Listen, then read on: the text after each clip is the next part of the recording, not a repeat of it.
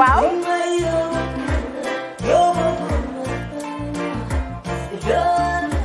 Love, love like fire. Xam ngeen rek affaire bi xam ngeen fan la?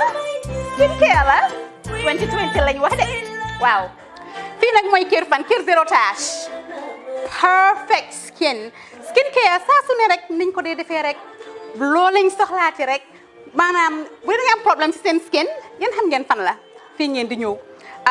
Suma xarit yeeg am di jàmm yi nga xam ne taas daf lañ sonaloon xam nga doon xeesal ba laka xum éneew ma lañ ko nag waaye just in case comme ni ko gars yi di waxee rek en cas just in case loolu xew xam ngeen fi ngeen di ñëw skincare plus si yu baax rek la ñoo dox nag ay baax rek fu ne la ñoo dem ci réew mi di lañ indi rek nag products yu baax du Paris du Italie du USA du fi mu nekk nii sax boole nañ ci nag Sweden fu nekk lañ leen a indilee products bu dee tamit nag da nga ñuul rek ñu lay jamaa natural beauty that melanin dripping we do have stuff for you as well emuñ si skincare products rek ñu ngi ci cuub yi tamit fu ne la ñoo jaar in fact sax last commercial bi ñu defoon waxuñ leen woon ne dañoo dox ci ay kawar 9A grade rek nag waaw we do have bundles as well hair si lu ne la ñoo dox ñun ñu ngi ci rafetal jigéen rek luy taaral jigéen rek waaw boo leen di tukki tamit bëggoon nag classic suitcase ñu dañoo dox ci ay Samsonite duñ dee indi any brand of suitcases though other than Samsonite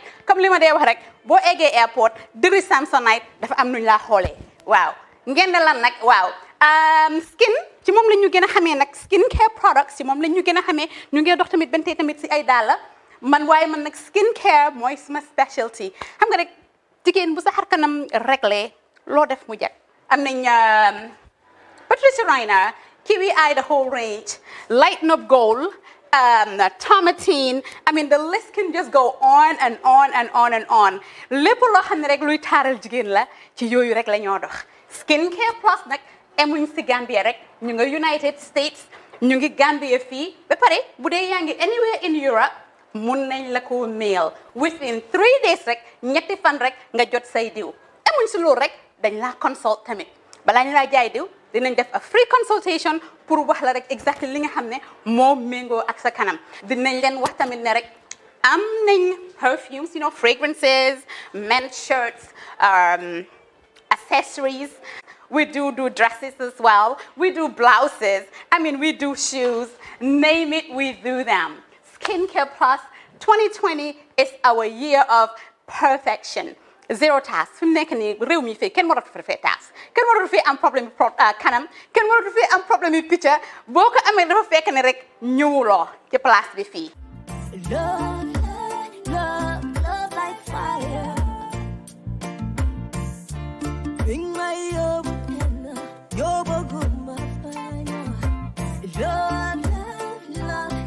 like fire. Hello and welcome to this special interview. My name is Fatou and this evening with me I have Mr. Alhagie Jallow. Alhagie is a member of the team Essa Mbye Faal and he's right now joining me from the United States in Jersey City. Alhagie, welcome to this special interview. Thank you for having me, Fatou.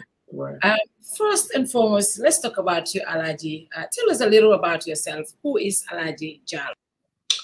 Oh, my name is Alhagie Jallow for the general public who I'm meeting for the first time. I am originally from Janjambure, but my family moved to Lamenko-Badala. But we still have a compound in Janjambure, so therefore I'll consider myself from Janjambure because almost all my brothers were born there.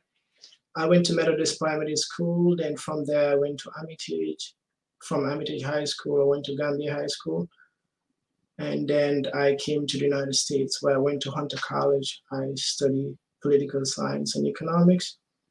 And after that, I opened my own business in the Bronx. So basically, I am a business owner. I have a restaurant. And I also do consulting, business consulting. I talk to people who are having problems with their businesses. I help them out how to organize, how to market, and also how to train their staff. And in addition to that, I'm also very involved in our community part of the mosque. And also we had some non-for-profit organizations in New York here, because when I first came here, we were having problems when new arrivals were finding it difficult to get jobs. And we get together and form organizations so that we can help them get jobs. And also, if somebody is sick, then the community can come together and assist individuals. And in most dire circumstances, when there is a diseased person here, sometimes sending that person back to the Gambia was a problem. So it was the need for the Gambian community to come together and contribute money to make sure that, as Africans, we honored our dead brothers. So we don't want to dispose them here in America. So we send them back home for burial. And these were some of the things that I've been involved in New York for the past couple of years. And being a student of political science, I've always been involved, not at the national level, but at the local level, but the conditions that are taking place in the Gambia, but Africa as a whole. I just have the feeling that Africa can do better, and we have the resources, and we are the cradle of human civilization. And the fact that we are still at the bottom of society bothers me a lot. So I've always been interested in about what can we do as a continent to provide for our people. Because here in the West, what normally happens is, most of the information about Africa is always negative. So, and it bothers me because I believe that we have one of the most intelligent people in the world. And I'm talking to one of them right now. So, in a nutshell, that is who I am. And thank you. Something very interesting. You are a political science, you studied political science, but now in business. How would you describe the Gambian political situation right now? Right now, what I am seeing is what I'm seeing right now is something that I actually think is very good, because people are really energized. And in a democracy, when the population distance themselves from their own government, there is always a disconnect. And that disconnect constrains accountability.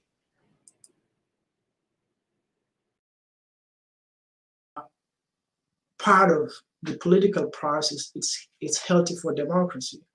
And I do talk to people here, especially in America, who most of them are not even interested about their government. I do tell them that for democracy to thrive, people have to really participate. So what is going on in the Gambia is very good. Competition is good. I think we call that the battleground of ideas. And then ultimately the best ideas will win, I believe, if it is free and fair. You are part of Team Essa Faal. Now tell us, why did you endorse Essa Faal as a candidate? We had over 20-something candidates in the country. After elimination, we now have 6 candidates. Why Essa Faal? For a number of reasons. Actually, I came to follow him during the TRRC, like most Gambians. And I was looking for a number of things. I wanted to understand the individual who is running our country. How are they committed to the rule of law? Do they actually believe that the Constitution is supreme? Do they believe in checks and balances? Do they believe in like an imperial president, somebody who could do whatever? And based on his questions and then his interpretation of the Constitution, and especially when he was talking to ministers, high-ranking officials in the military or some minister of justice, and he let them understand that the president is not above the law, and that in a democracy, nobody is above the law, and then the rule of law should really prevail. And I actually believe in that too much, because the reason why the West is functioning the way it is, the president is not above the law. And therefore, I want to have a president in the Gambia, not only in the Gambia, but also to set an example in Africa that our heads of states, we have a social contract with them. That means they are elected and they are answerable to the people. And if there is a disconnect there, then they could do whatever. And I think the past 22 years is what we have seen. We had a head of state who called the country, Dekabimakomo, this is my country, and there is no respect for the rule of law. He can fire judges, he can do whatever he wants, and then that is not healthy. And I believe that President Essa Mbye Faal will be somebody who will respect the Constitution. And once you respect the Constitution, and the country will function well, because the reason for this dysfunctionality in our country, people are not held accountable. Petty criminals are sent to jail, while people are embezzling millions of dollars, impoverishing the masses, and they are running free. And in fact, we celebrate them. We call them like, these people are successful.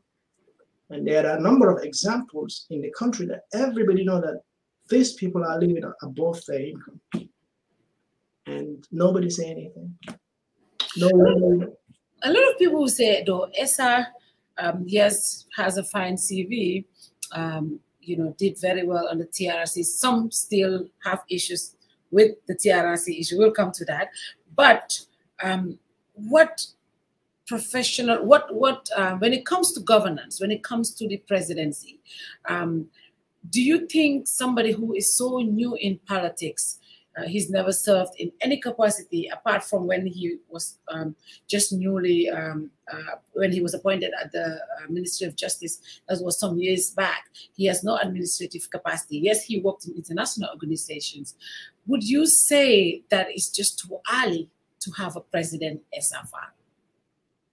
I mean, it's actually not, because we have seen he has been not in the Gambia. We might say that, he has not hold a senior position in the government, but he has been working with the international community, helping fix countries. I mean, he was a consultant in so many governments in Eastern Europe who were having problems after the collapse of communism, and therefore they needed to establish functioning democracies. And his team also was one of them when, the international community, when there was the problem with Indonesia, and the international community had to go there and help them set up a new country. And many Gambians actually participated with that. And he was also very instrumental in stabilizing that country as a whole. And I think Gambia is not a big country that will be a challenge to him, given his wealth of experience. I think he have the apparatus of government that will actually enable him to implement some of his policies. Because the major issue in our country is the lack of commitment to good governance. And if you have that central element right, and the rest of the government will function actually very well. But if the leader is not actually committed to the rule of law, and ultimately that's where the problem lies.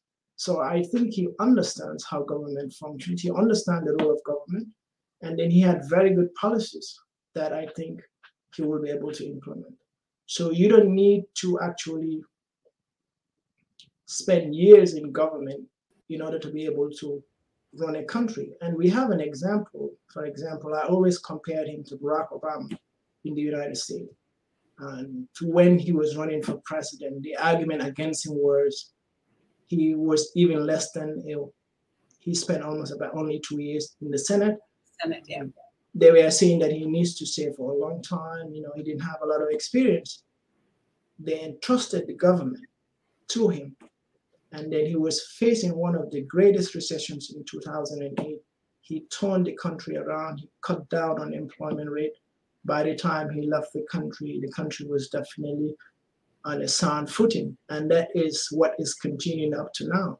Donald Trump came with all what happened, but he could not wreck the economy.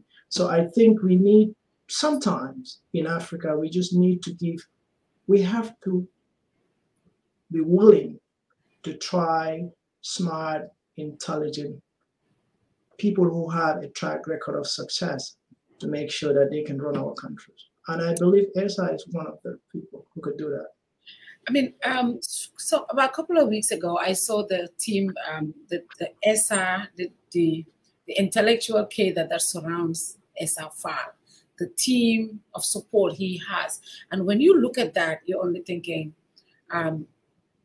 wow, what a team. Now, let's talk about the team that surrounds Essa. What is the capacity of Essa's team? Why do you think we should entrust this country to Essa and that team?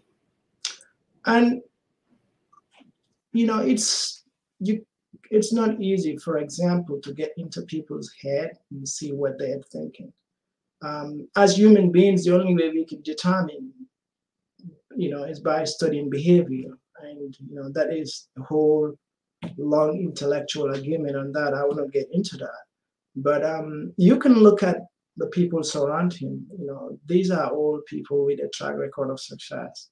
Whether our chairman, Alhagie Jallow, you know, vice president of a very successful corporation, or Alhagie Jallow, Dr. Mbye, Dr. Sanya, and Musa Jallow, and a bunch of them, you know, Lamin Toure and others. And in the Gambia, James Baham, Mohamed Gillett. These are all successful people that you can look at their resumes, you can look at their track record. You know, right now in this day and age, there's nothing to hide, and you can see what they have accomplished in their lives. These are people of integrity that I believe that they are not only highly educated with master's degrees on average. Some of them have PhDs, you know, multiple bachelor's degrees, and I think our country needs that. Because I haven't seen any country in the world that have succeeded with people who are not educated, or people who are just mediocres. And companies don't do that. I mean, you know, go to the best companies in the world. They have the best people to run their companies. And countries as well, too. If you want to develop as countries, we really have to hire people who are highly qualified, people who have a track record of success in their individual lives, in their professional lives, and then we entrust the country to them. Because generally human beings don't change overnight, you know, and you know, that's how we are as human beings. And that's the reason why when we started this campaign, I think we published the name of all these people. That you can go and look at them, you know, find out who these people are, what they are doing, and be rest assured that if we are entrusted to run the Gambia, we will definitely have a developed country in a short period of time. Because major problem that we have is not that we don't have the human and material resources.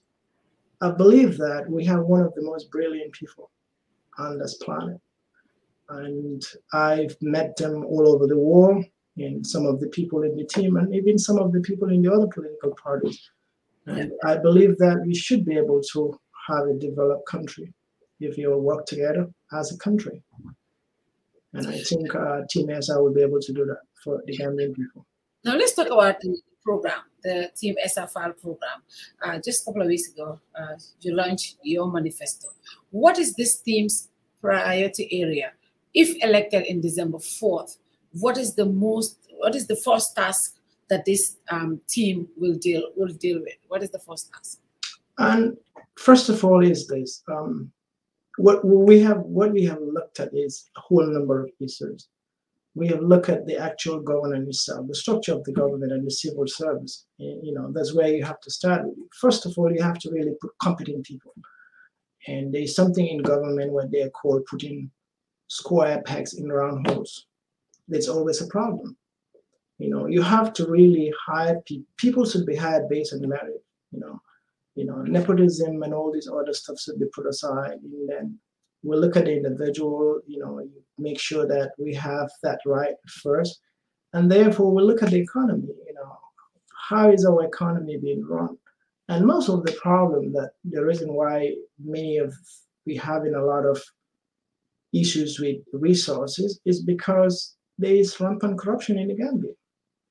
And the government is not collecting revenue enough. And that is the reason why we are unable to build good roads, we are unable to build big hospitals and take care of our people.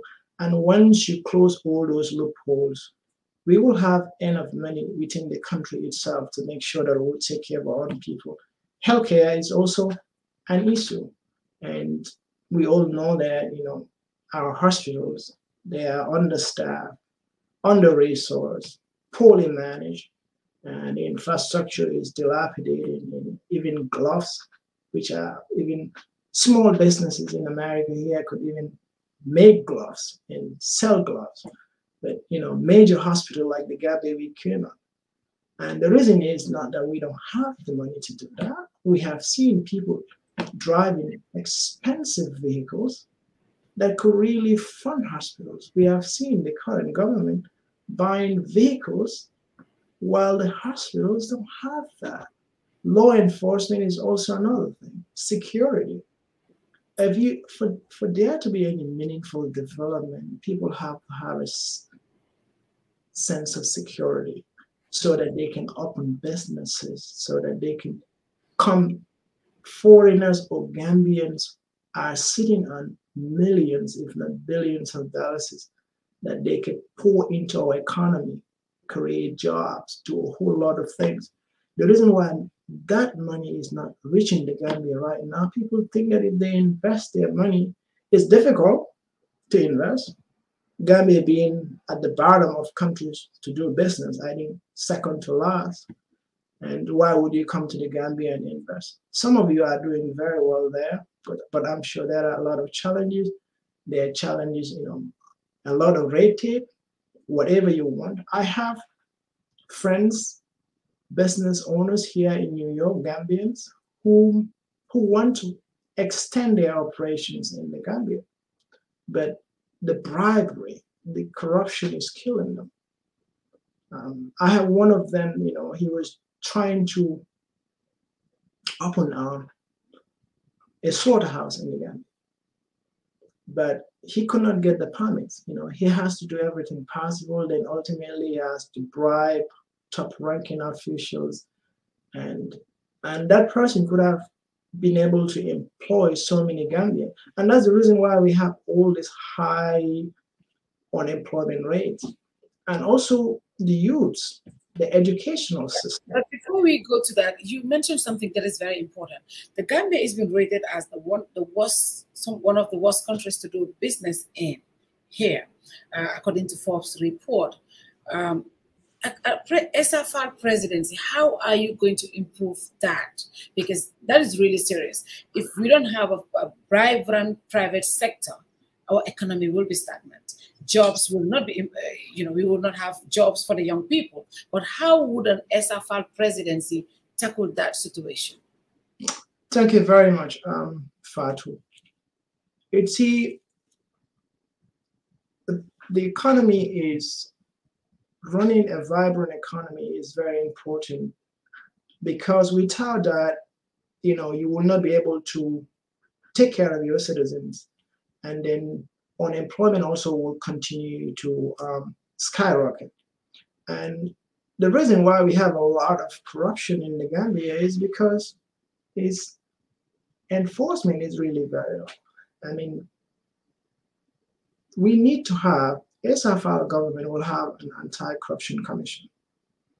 And that will be entrusted with the responsibility of making sure that there would be no corruption in the country. I'm sure people will attempt to do that, but it will be at your own detriment. Because first of all, and the reason, and you also have to look at why is it the issue? Because if you just keep on torturing the symptoms without looking at the root causes, you will find it difficult. And many of the people in the country, it's not that they are dishonest or they want to do that, but they want to make a living. They have family. So therefore, you have to make sure that you pay them a livable wage so that they will not be tempted. And not only that, once you have that, then there will be an enforcement mechanism whereby people will not be willing to take a risk to be corrupt if they know that they are well paid, and then if they are caught, they will be fired. There has to be consequences. So they have to be both the carrot and the stick policy. You really have to make sure that people are well paid, you incentivize them, and then you also train them. Because the reason why many of these people are taking bribes, they think they're helping themselves.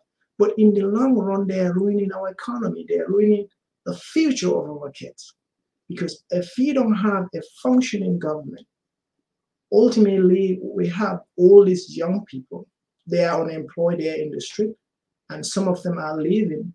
And we all know the plight of them. A lot of them are perishing in the Mediterranean Ocean, and some of them are stuck in asylum camps in Italy without jobs, without education. And these are the future of our country. So Essa Mbye Faal government will make sure that, there's a whole range of things to do. The salaries will definitely be increased, and then enforcement mechanism, but also there will be an e-economy. Because the reason why people are stealing a lot of this money is because there's no control. Here in America, you don't send money. You write checks, or you could do it electronically. So that the ability of our government to collect revenue will be increased tremendously. And then there will not be the opportunity for people to steal because there will be no paper money. And once you do that, it's easy to track, the payments. And then we will also sensitize the public that if you need a birth certificate, or if you need a passport, there are processes, that everybody is aware of them. And then you don't have to pay anybody for that. For heaven's sake, why do you have to pay somebody to get an ID card? Why do you have to bribe anybody to do that?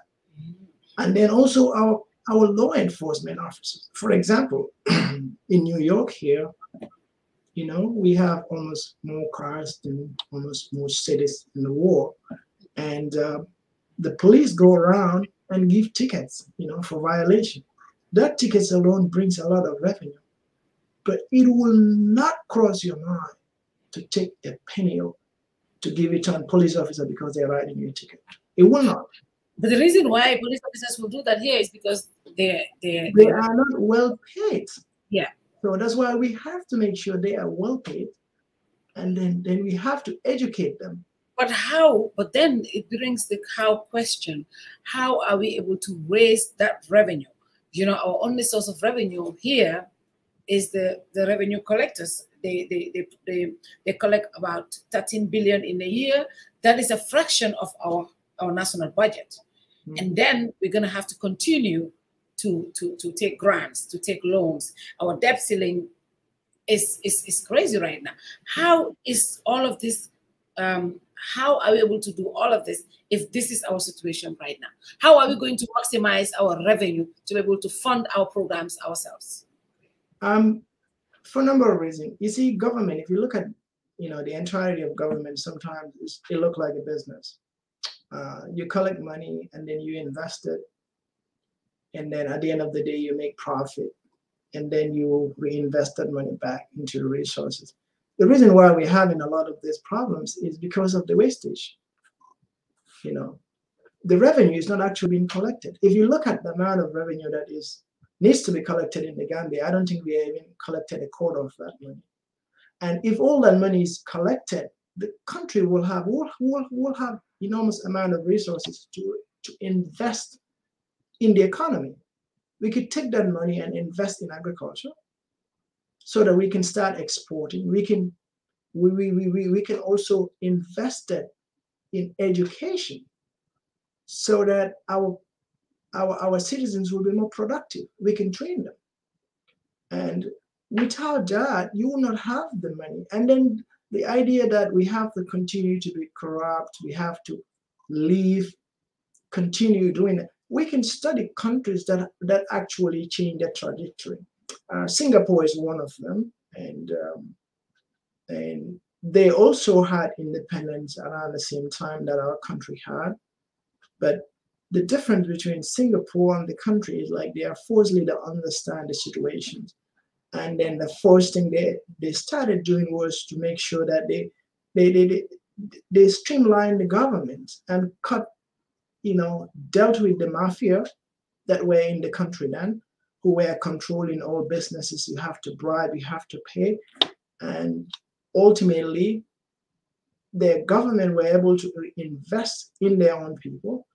And they started building public housing for their citizens. And in the beginning, when they started building public housings, people were urinating in the elevators. Elevators here, I think they call them lifter in the Gambia. And they put a mechanism whereby if you do that, the elevator will stop, they will come and arrest you. So there has to be accountability in a country. When there is no accountability, people do whatever they want. And that is what is happening in Africa. Gambia in particular, people do things, they steal money, and the governments are not functioning. And we cannot have the resources that we need if that money is not collected. Believe me, the reason why here their cities, their municipalities function well, they're constantly paving their roads, is because of the amount of revenue they collect. If all that money were if the police officers were collecting the money and they're doing all this kind of stuff, putting in their own pockets, believe me, the city of New York will not be able to run their trains 24 hours, buses 24 hours. If businesses were not paying the amount of taxes that we're supposed to pay, it will not happen. But here, for example, my brother travels all the time. He comes to the Gambia often. He said even at our airport, for example, at the parking lot, people are supposed to pay money. Yeah. But the young kid there at the parking lot, the money is not even reaching the government. So even at the airport alone, the airport is losing like thousands of dollars on a daily basis, because what people do, they come, he just remove the gate and they give him $10 and put it in his pocket. And these are like thousands of these occurring on a daily basis. I've seen that growing up in Janjanbury and Makati, people who collect, duty in the market, or, at the ferry services, or anywhere you see. And, it's like the government is losing thousands and thousands on a daily basis. At our port authority, the same thing too. At the port, people bring vehicles, or they bring a whole kind of stuff, and what they will do is they will just fill a form and say they bring this so and so and so and so, and they bring their stuff in. So we lose money, and then money go into people's hands. Just look at the people who work at our port authorities and stuff like that, and look at the amount of money that they have. Pay them well, because they're generating a lot of revenue for the country, but make sure that that money is collected and it will go into our national coffers. We can use that money to invest in the health sector, we invest in education, train our people, develop them so that we can build our own country. We have our military, for example. Our soldiers are well trained. Many of them could have been trained how to build roads and bridges. When you want to build a road, what do? We get a company from Senegal or somewhere else. We have young and vibrant Gambians that we can train. We can rebuild our own country. Alhagie Jallow is one of those engineers too. I mean, it won't even take a year or 2 years to train some of these people and bring them back to the Gambia. We can build highways from Banjul to Passy, big roads, in fact, with flyovers built by Gambian. But look at this OIC and all the other road projects. it's going to be entrusted with international organizations. The only thing we will have is like we'll have the roads, but all the revenue will go out. Yeah. But if our citizens are trained, that money will stay in our own country. And it will employ thousands of Gambians. So the young people that we are accusing that they are lazy, believe me, you will call our kids lazy. But the day that a young person step in America here, he will be feeding hundreds of people in the Gambia. Yeah. And it's one individual. Yeah. The only difference is he was in the Gambia and now he's in the United States. Yeah. So that means we just have bad systems. If we have the right conducive atmosphere, our people are very, very productive. And I believe in the Gambian people will deliver. But you talked about two different areas here, the health sector and security. Very key. Right now, me and so many other Gambians feel that the security system is very fragile. A lot of theft around the country. The security service reform, you ask me, I say has failed because we were supposed to have our security handed over to the Gambian security. Up to today, we have ECOMIC here. In fact, after the election, they're thinking of having ECOMIC to come in as as a police unit in the country, which a lot of these politicians are against. But what would an Alhagie Sanyang government do to enhance our Essa Faal government? Essa Faal government, sorry about that. Essa Faal government to enhance our local, our national security. Gambians are worried. You go to bed at night, you're scared who's going to break in. This has never been our situation. How is Essa Faal going to fix that for the ordinary Gambian? Okay, very good. With our security down below development, and I'll just use a quick example about what was happening here in New York in the 80s and the early 90s. There was weak mayors that were running New York City, and there was high crime rates in New York, and there were like people where businesses were leaving, and people were constantly being stabbed, and there was a sense of insecurity, just like the situation that we have in the Gambia. Then all of a sudden we have a mayor. The mayor was elected, and he put a lot of police in the street, and then law enforcement and all this, and prosecuting criminal, going after mafia and all the other stuff. And ultimately, the crime rate plummeted. And for a long period of time, until last year when the pandemic hit, New York City was the safest city in America.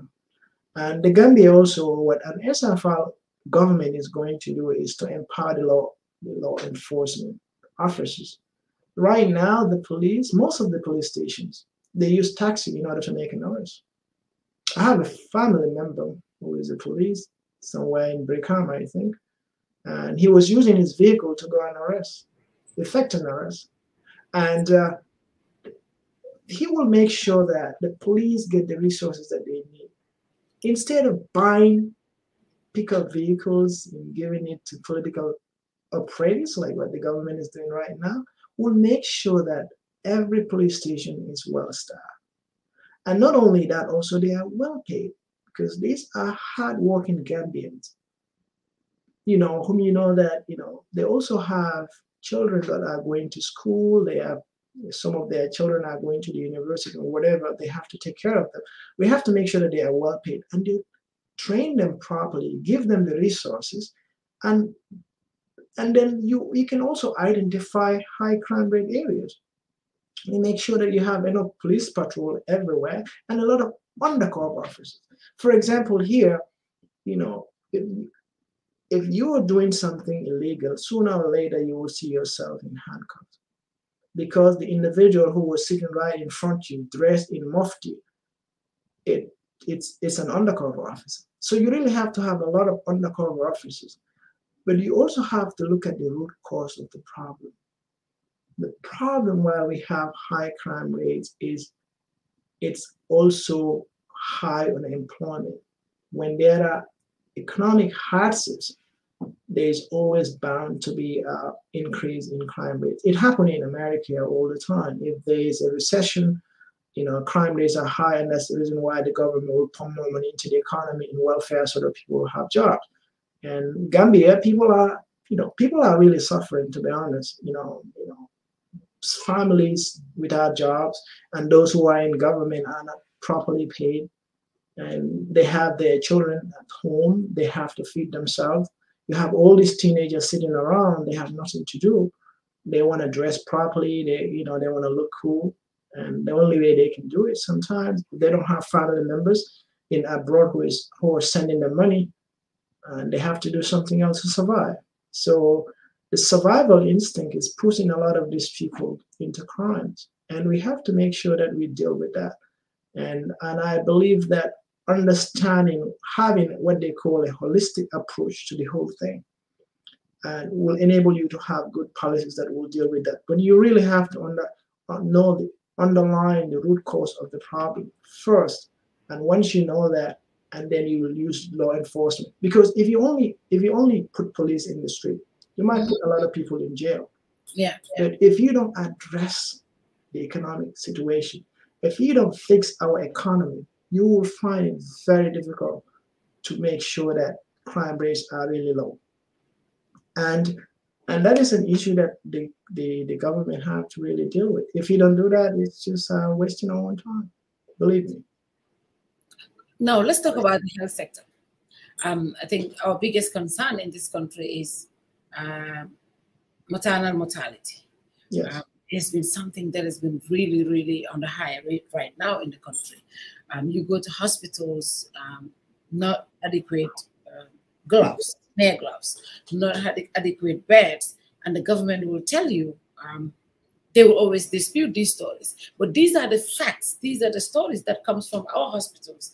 Even nurses coming out and making videos about the current situation in our hospitals. What will Essa Faal do to improve the health sector? And we're not just, last time I had him on the show, we talked about his plan. But for me, it's more about the how. Because the ordinary Gambian, he talked about a health scheme where people can have health insurance. But that's what President Barrow just introduced now at the parliament. For me, it's how effective. How can the ordinary Gambian in Janjambure pay for a health scheme?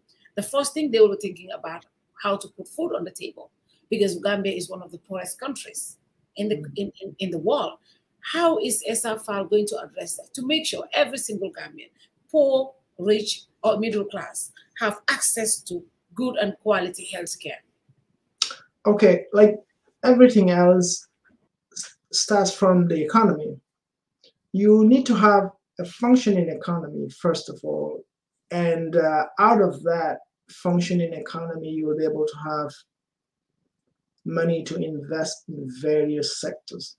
So first of all, as I said, we have to fix the economy first. We have to also make sure that we increase the collection of revenue in the country, and also we invest in our economy to make sure that it will produce jobs.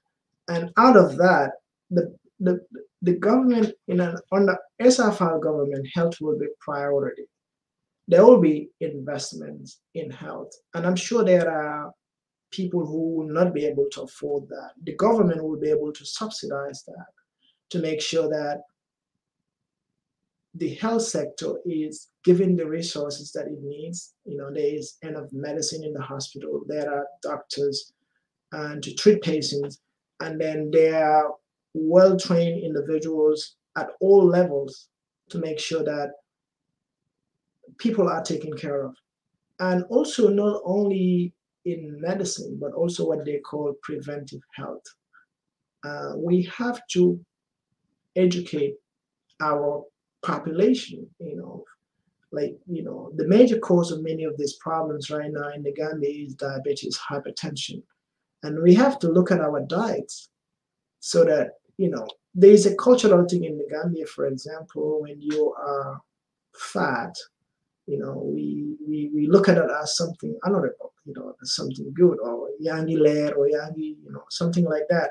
And we also have to understand the whole implication of eating fatty foods and all this other stuff.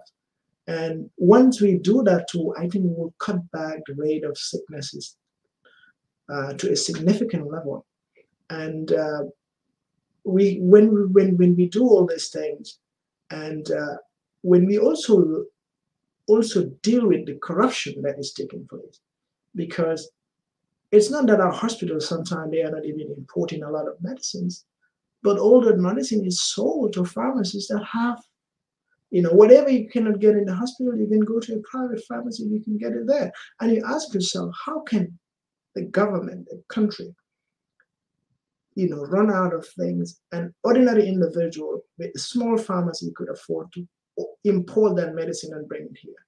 The fact of the matter is, like, people are just stealing medicine, they're stealing equipment, there is no accountability.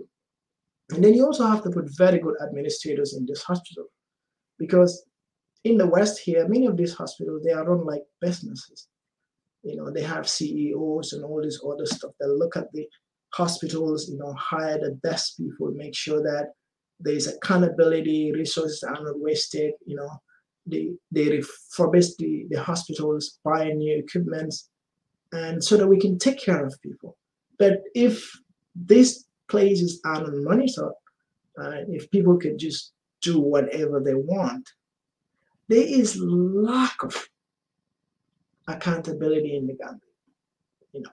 People basically could do almost whatever they want, especially if you are a senior member of government, a doctor, whatever. You can come to work anytime you go. Or, if you're a minister, you could use public vehicles. And then you mentioned the maternal mortality rate, but you also didn't mention something, that is the infant mortality rate, still one of the highest in the world. True. So, and we have to look at, why is it that our infants are actually dying like that? Mm-hmm. Number one is malnutrition. The poor mother doesn't have the amount of nutrition they need, and then the body is born. The mom doesn't have the milk, doesn't have the food to feed themselves, and then they're exposed to malaria. And that is a recipe for disaster. And sometimes it's also poor sanitary condition. There was this doctor, the American doctor here of Indian origin. He was just experimenting something in India. And he said, what? People get sick most of the time in India because of bacteria. So he started just buying a bar of soap, and he was giving it to poor farmers. He told them, anytime that you use the bathroom, just wash your hands with soap, only soap. And by the time they finished their experiment, they realized that they have cut sicknesses by 30%. So, and we have young moms that have kids, they have no money to buy soaps to make sure to wash their babies' clothes, and they have infections and stuff. So these are all things that we could really do. It's like, first of all, we have to have the person on top who understands the problem first and enforce the laws of this country. There has to be consequences for violating the law in that country. And once we have that, believe me, everything will fall in place. But with impunity that is happening in our country, people will just game the system. People don't actually care. They still, the reason why the West function the way it functions, it's because there is accountability. You can be the president of the United States, but you don't have the power to do whatever you want, And then you can be the richest man in America or whatever. If you violate the law, a small police officer can arrest you in the street. If you're driving or overspeeding and stuff. That doesn't happen in our country. When you're powerful, you are untouchable. Nobody dare talk to you. You could do whatever you want. You come and violate the law, and then you buy people. So once we fix that, we'll really be able to take care of our people, make sure that they are healthy, and then we can raise, the life expectancy in our country is about 60 something, at the low 60s. Yeah. And many countries are now in the 70s or in the 80s. And we ask ourselves, why is this the case? It's because we have poor healthcare sector in our country. We wait until when we are about to die and we go to the hospital. And then even going to the hospital becomes a challenge because there are no ambulances. And then there are vehicles. We go to the combos, government department have multiples of cars. You know, political operatives are all given cars. Our hospitals have no ambulances. And then the funny thing is, just close to the election, I've seen the president going to rallies with keys and handing them over. Ambulances. Yes. Why do you wait until election time and you started handing ambulances?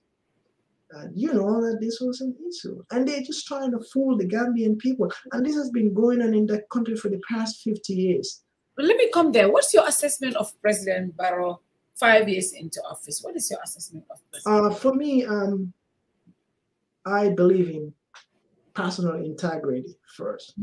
And what was sold to the Gambian people, I believe that the reason why all these political parties came together in 2016, they saw the need to change the government. We all know the kind of dictatorship that was happening there. And, you know, by then all was not known, but like looking at the TRRC now, we know how terrible the Gambia was. And they all came together and then let's change the government and let's have a transitional president or leader who will lead this transitional period, who is somebody who is not ambitious to hold on to power. The main focus was to make sure that there is a level playing field. You know, we look at our constitution, we look at our institution, we look at our judiciary, we look at everything that we have in our country, we fix it all, and then we come back to the drawing board again, and then everybody will run for president, and then the country will move on. That was really a very good plan that was envisioned. But in my humble opinion, what happened in Africa is anytime that somebody is entrusted with power, they don't want to leave. We have seen that with our first president who was there for 30 years. And then Jammeh, we have seen when some of his colleagues wanted them to go back to barracks, he arrested them, put them in jail. So President Barrow, at the moment he took over the presidency, based on my observation, his primary focus was how to stay in power. So he was not invested in making sure that the country comes first, and that we put these institutions in place. And as a result of that, and in my own humble opinion, there are a few things that he has done which are really very good. Bridges and roads that he actually built, we have to give them credit for that. And then for maintaining the democracy that we all fought for, and he actually respected that. But what I will also dispute is the fact that he brought democracy to Gambia, to the Gambian people. The Gambian people brought democracy by voting out Yahya Jammeh and voting him in. He had one vote. And then if he wanted to violate that constitution and then go back to the pre-Jammeh area, December 4th will be the opportunity for the Gambian people to tell him that this is not what we voted for. So it is not he is doing that out of his own free will. The country has actually moved away from dictatorship. Yeah. And there's a lot of literature out there about how a country changed from dictatorship to a democracy. And usually their argument is when the level of education reaches a certain point, you will find it very difficult to oppress those people. And the number of examples they gave was South Korea was a dictatorship for a long period of time. But the moment, you know, they invested a lot of education and their population reached certain thresholds, you can no longer oppress the people. And personally, once the same thing with Taiwan and a whole range of other countries. And then the moment I saw the Gambia University pumping a lot of people, and Jammeh was investing in education, so I was telling myself, you know, and then he was trying to oppress the people. I said, you know, you are undermining your own government because you cannot enlighten people at the same time and oppress them. So therefore, ultimately, the Gambia have reached a point whereby he cannot. Barrow could have done a better job in the country if he was totally focused on building the country and then looking at the economy and fixing the corruption level. And the level of impunity in the Gambia now is just, it's beyond belief. And he is aware of it. For example, I'm sure you've heard about this, Fatou. Like when you're crossing the ferry, either going to Barra or coming from Barra, you have to bribe in order to be able to go inside. Yeah. We are aware of this, and it defies logic. If I tell my American friends this, they won't believe it. You have to bribe in order to get into your own ferry. And then there is a director of ferries. I'm sure there are people who are, why can't you call? And then we have the Secret Service everywhere. Are the intelligence not reaching the president? It's the system.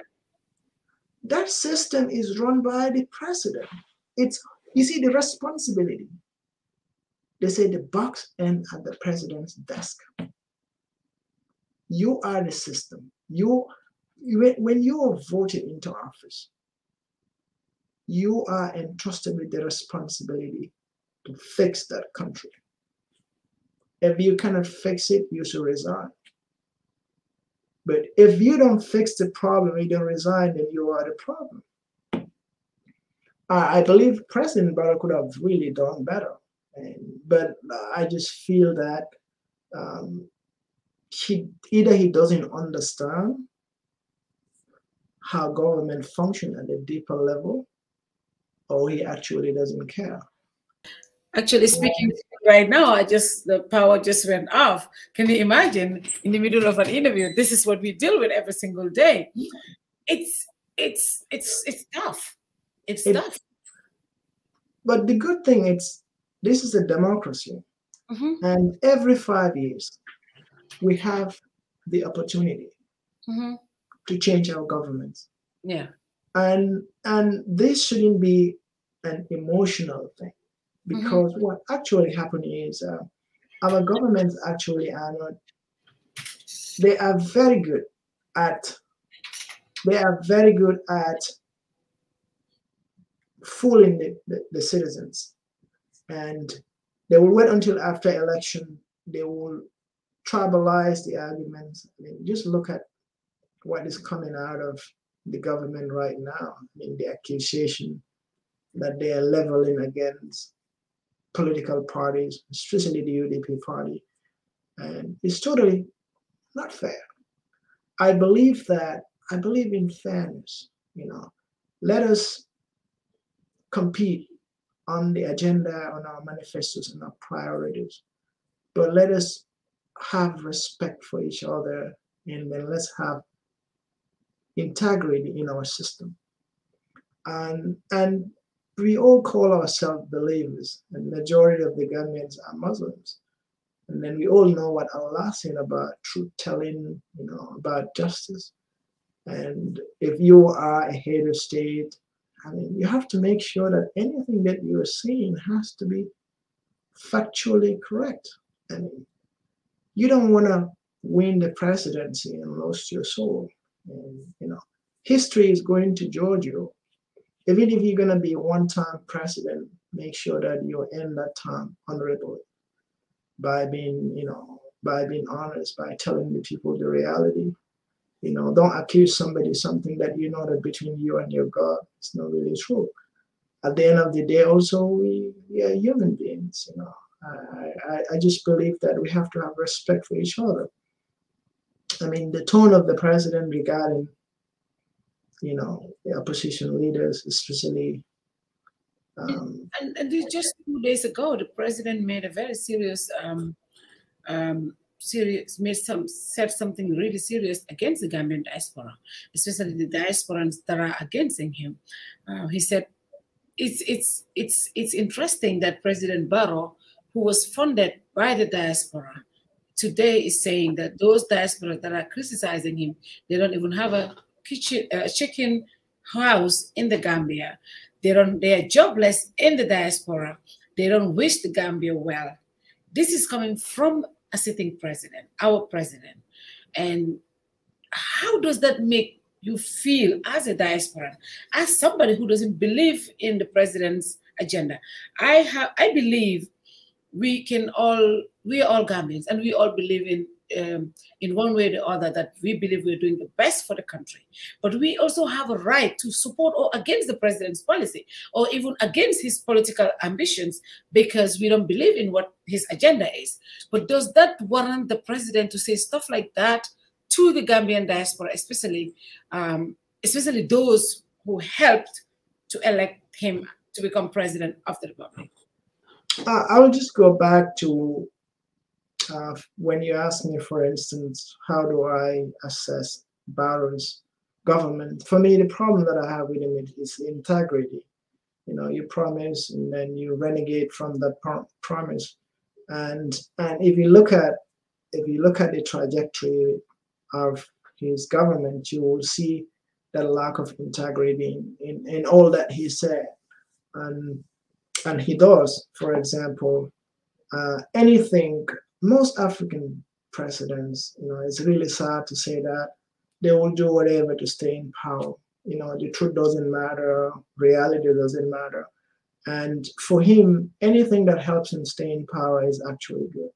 For example, when the APRC joined him, you know, he wasn't mentioned in Jammeh. It was okay for Jammeh or whatever. He went to Kanilai and was supporting. And the only time, and then the TRRC, and then we are lucky that Jammeh actually spoke against him. If not, the TRRC report would have never seen daylight under his leadership. And the only reason why they're able to bring their report right now, and it's because Jammeh is speaking against him. So for Barrow, for me, I just look at him, I compare him to Conde and to all the other African leaders that I've studied in Africa. And that's the reason why we really have to change our government. We need people like Essa Mbye Faal, people with integrity, and to run our countries that we could hold accountable. Because, and other than that, we are just going to continue on this path of mediocrity. You know, there are no standards, anything stands. You can stay whatever on the stage, even though you are a president of the country. You can brag that, you know, you tear gas, you know, and then you can brag in your rallies that you would destroy a political party, I mean, as a head of state. And those things are uncalled for. You have to respect the Constitution, you know. You sworn to the Constitution that you will protect the rights and liberties of your own citizens. You shouldn't, because you wanted to hold on to power, you shouldn't go around and make pronouncements. I've heard him encouraging commissioners and governors to come and join him and campaign for him. And that is in violation of our Constitution. And unless and until we start holding our leaders accountable, nothing is going to work in Africa. And going back to accusing the diaspora of being irresponsible or whatever,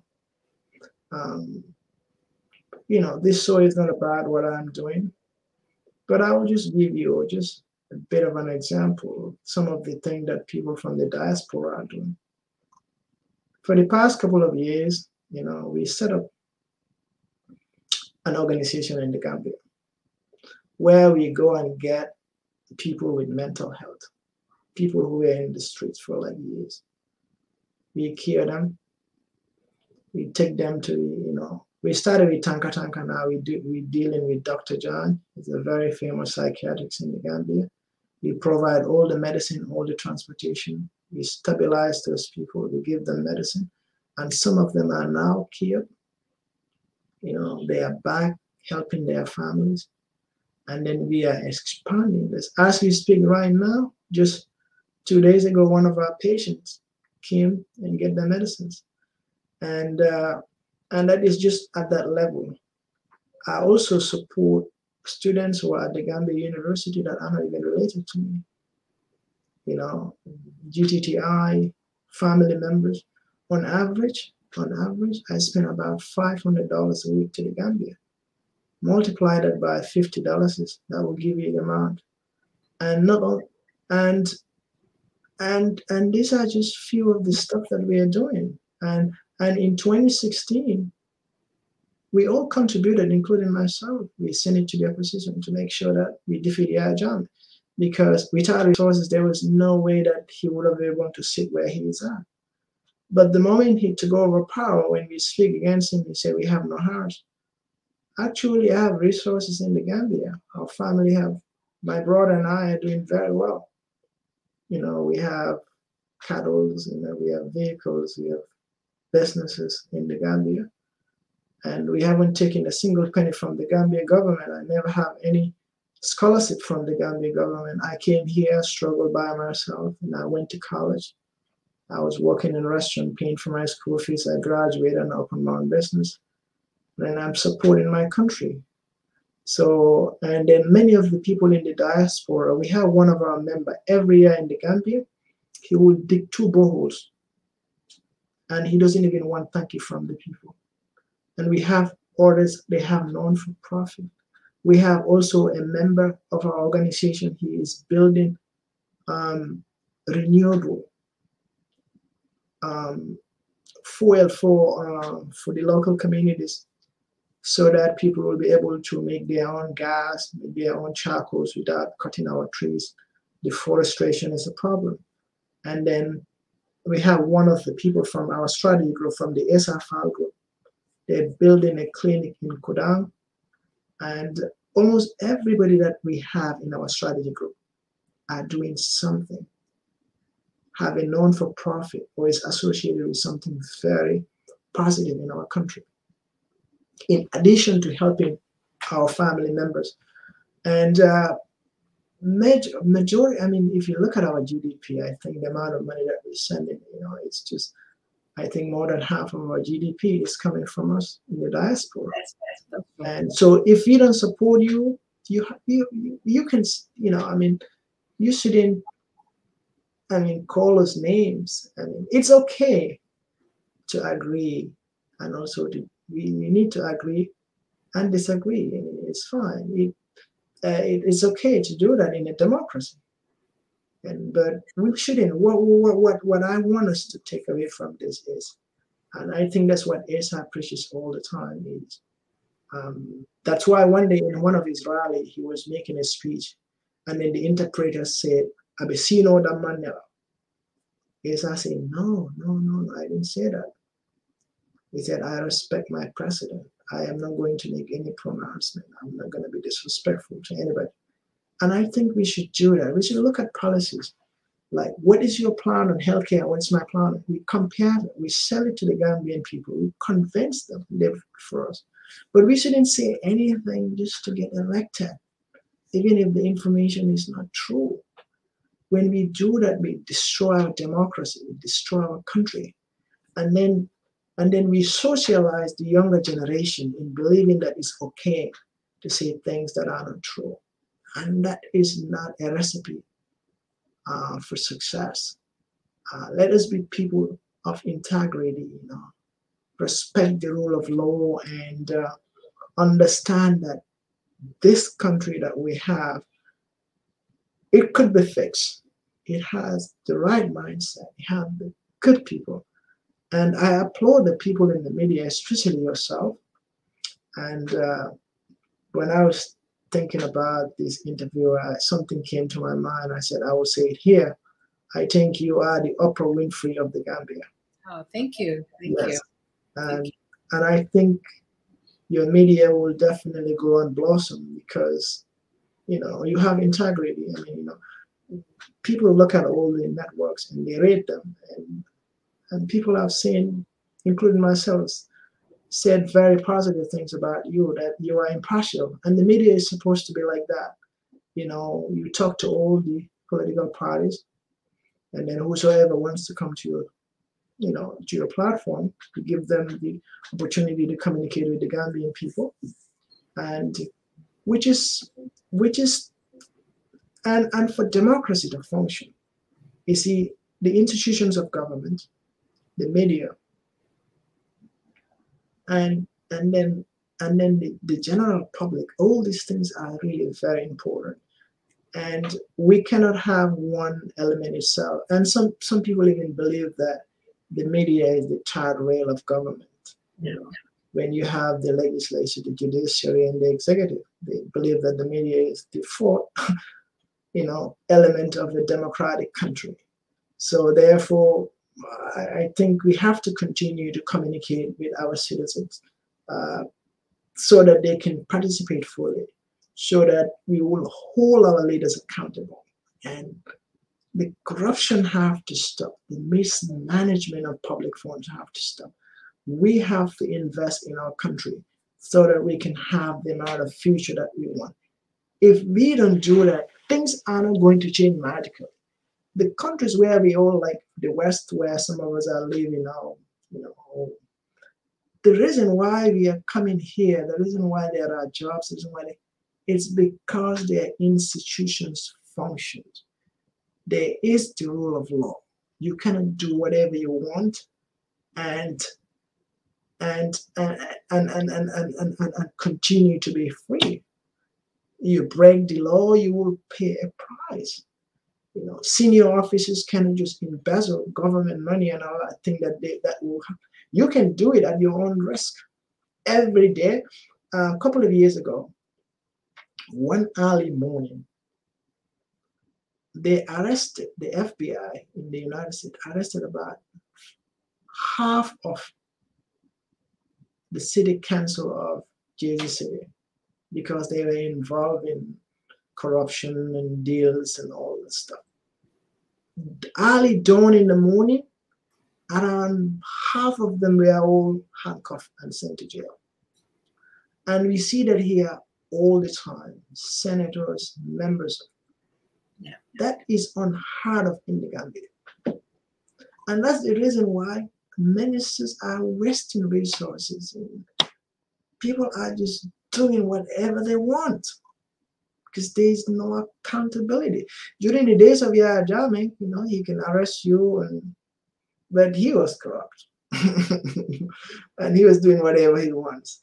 But now, people are not afraid of that. People say during Jammeh's time, corruption was just one person. But now, everybody is doing it because there's no accountability. People are not afraid of the government. So finally, I know we're running out of time. What's your message to Gambians?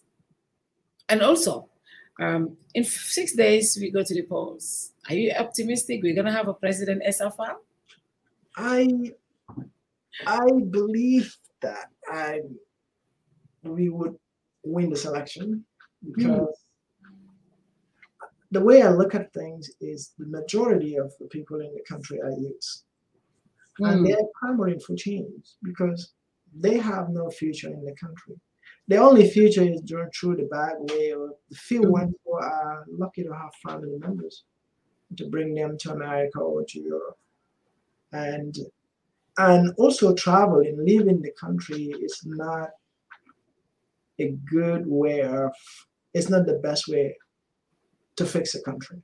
Even though some of us are here, we're sending money there, but I believe that the best way is to develop our citizens, give them good education, so that we can manufacture the things that we need in our own country and sell it to the outside world. Build our own houses, build our own roads. And not only that also, I know I didn't mention it, but for example, these multinational corporations, they have call centers in India. Yeah. And then our Gambian kids, anytime that I speak to them, I'm always embarrassed because they speak better English than I. I mean, I really have to watch my grammar, especially the kids that are in the university. I said, wow, I don't know, because I've been here for a while and I lost a lot of these grammar rules and stuff. And those kids could be employed by Amazon, by the Bank of America to pick up phone call. We could set up those centers in the Gambia, and that could really employ thousands of our youths if we have the right process. And that money that they are paid, that money is going to stay and stimulate our economy. So I believe the youths, the people have a big opportunity under Essa Mbye government, and especially the women as well. And we haven't mentioned women that much in this interview, but Essa visited a lot of the women's centers, either at Jahali Pachar and then at Tangier, the fish markets. Money will really be allocated to these important sectors of our economy, in youth development, women empowerment, and he even promised that, you know, half of his government is going to be women. And then ultimately will encourage even the parliament itself. We just have to work out mechanisms, because women are almost now the majority in the country. Yeah. And we have to make sure that they are represented, because, you know, they are smart and hardworking, and we have to make sure that there is a level playing field in the Gambia. You know, no gender discrimination. We know that, we all know that there is always gender bias in our country, and most of it is rooted in misunderstanding what the Islamic interpretation is, because Islam is saying that one sex is better than the other, but Islam is saying that everybody have a responsibility, a role to play. And we have to make sure that that interpretation is explained to the people, and so that we will have a country that we are all proud of. But my message to the Gambian people is, let's vote for Essa Mbye, because I believe that he is the best candidate that, and he is the most qualified candidate to run our country. And he is bold, educated, and is a person with integrity. Given the youth population that we have in our country, we need a president who actually can connect to that at that level, and then understand how the international, both the national and also the international community functions. This is a guy who is consulting with fixing other countries. And I think now it's time that he has to come back and also help us develop our country. If given the opportunity to serve, he will serve with integrity, and he will cut down corruption. He will invest in education and in health. And then there will also be, he will empower law enforcement officers instead of allowing foreigners to come and run our security. I think he had faith in our law enforcement, and he will empower them. And not only that, he will have a professional army that will participate in the construction of the country. And these are all plans that he has for the country. And now is the opportunity for you, the Gambian people, to deliver on your end. Because at the end of the day, we'll make the argument, but you have to vote for him. Every 4 years, we have the opportunity to change our government peacefully. And we have to maintain that for democracy to work. If we do not change the government, what ends up happening is this dysfunctionality will continue to occur. And then given the high growth of our population, and then the high unemployment rates, ultimately that's what creates these problems that we see in other countries. So in order for that to happen, we have to understand the seriousness of the problem, and then we address it now. It is not only smarter, but it's also cheaper. So I believe we can do this as a country, and then thank you for the support so far, and I believe that on January 4th, you will definitely vote for Essa Faal and Miss Mbye Group. Thank you. Thank you very much, Alhagie. Interesting. I hope we will be able to get you before election, just a day or so before election, to look at the landscape again and see where your campaign is, what are the chances, how optimistic you are. It will be interesting, but definitely we appreciate having you on the platform. It's just interesting to hear some of the things that the Essa Faal team will be delivering if Essa is elected on December 4th. Thank you very much for coming, and we do appreciate having you on the platform. Thank you for having me, and I really appreciate the time and the opportunity to speak to the Gambian people. And I'll be more than glad to be back and speak to my fellow compatriots again. Thank you very much. Thank you very much, Alhagie. See you soon. See you. Bye. And that was Alhagie Jallow, a member of Team Essa Faal. We'll definitely have him back again. It was a very interesting conversation, and we hope you all enjoy the show. Join us another time. It's 6 days to election. We'll be having a lot of political players to talk to about the state of their campaign and also the state of the race right now. Until we come again, good night to you all. Bye-bye. See you.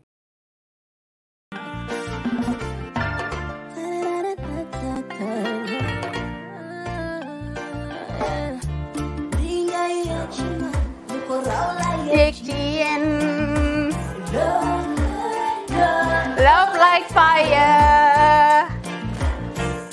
Wow.